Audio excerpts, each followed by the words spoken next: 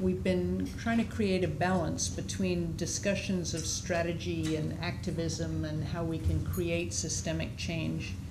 Poor communities have to negotiate and collaborate with people who have dismissed them, who feel they shouldn't be in the cities. I mean, there is this myth that people in the informal sector are simply vulnerable victims.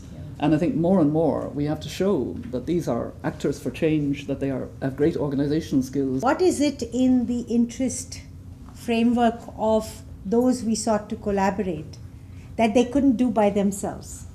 Because very often good collaboration emerges out of producing a consensus that you can contribute to each other's interests.